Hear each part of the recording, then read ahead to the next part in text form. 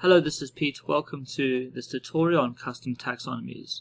This was added in Divi Machine 2.0, so if you're not up to that version, please update.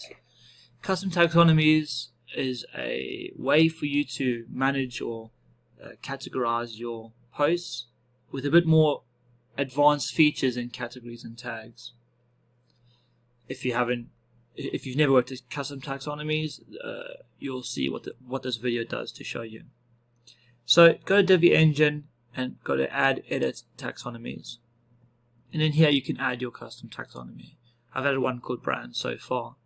So let's go to Add New and give a title for your taxonomy. So I'm just going to add Model or Make, maybe Make. And then here you can look at the slug, the plural, the single, and attach to post. So I'm going to attach it to my cars post.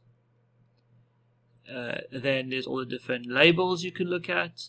And then there's some advanced options down here which you can play around with. We give a description under each of them, what they are for. If you don't really know what you're doing, just leave it like this. And we kind of set it up as standard. But you can play around with what you want.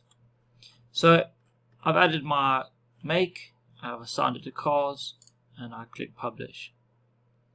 Now under the cars tab you'll see there's one called make, and in there I can go ahead and add all my different makes. So Audi, BMW, VW. Anyway, you can add all your different makes in there.